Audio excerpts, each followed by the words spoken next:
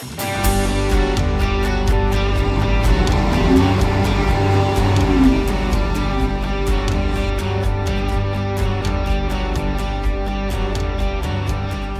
out can be a very nervous time for most cruisers. To put it into perspective, imagine your house, with everything you own in it, being lifted up into the air by two straps, transported several meters from the water, and then placed down on the ground with only a few stands to make sure your house stays upright.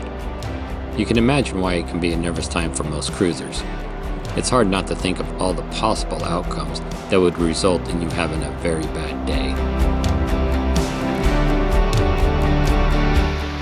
As with most haulouts, the hull gets a good pressure washing before the boat is secured in its spot. This is done to clean as much marine growth off the bottom before it's had a chance to dry.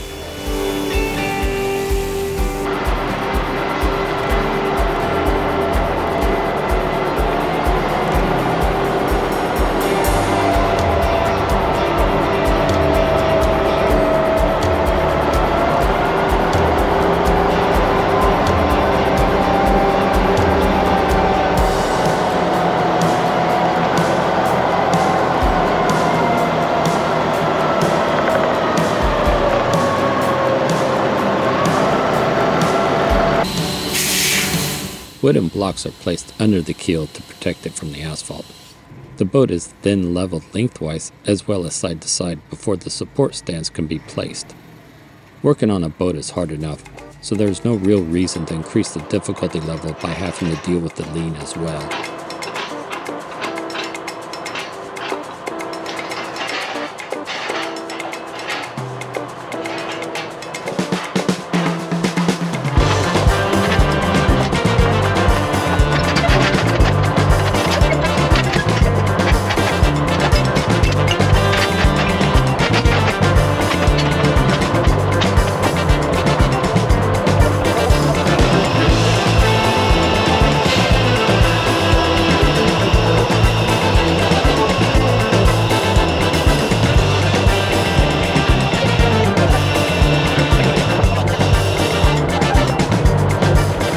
This is it. We're finally out of the water, and as you can see, this is a mess of a boat.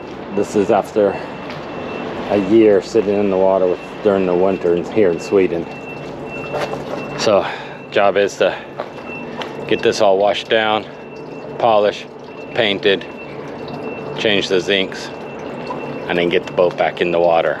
I've spent most of the morning just straightening up the boat, getting all the bad spots done. Must say that brake cleaning fluid and acetone is your friend. As you can see, all the spots are gone. So now I just gotta polish it and then paint.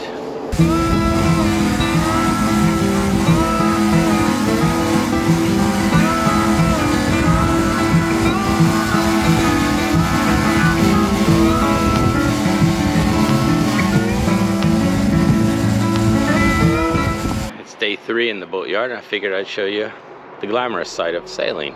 The boat is up on the hard. This is how we have to climb up onto our boat every day. We go up the ladder, up the platform there, and then back down. This is every day that we got to do this.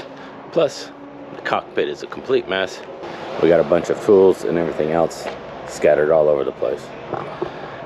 So yeah, boat life. Today we're going to be cleaning up the rudder and the bow thruster propellers. As you can see, it's in need of some love and care here, but we'll get that all nice and shiny today.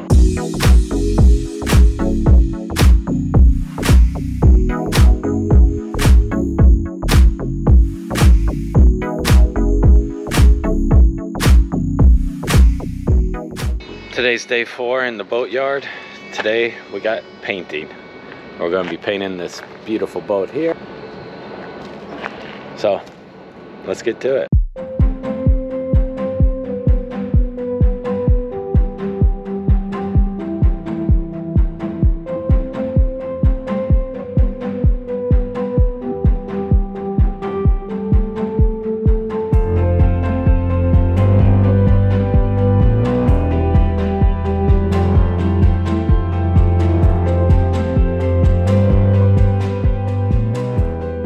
done painting. We got 2 coats of paint on here, and as you can kind of see from me, I got another coat just on me. Now comes the most satisfying part of the whole job, is removing the tape. You want to remove the tape, Anna? Yeah. Should I get you started? I can. No. Yeah, let me get you started. Pull at a 90.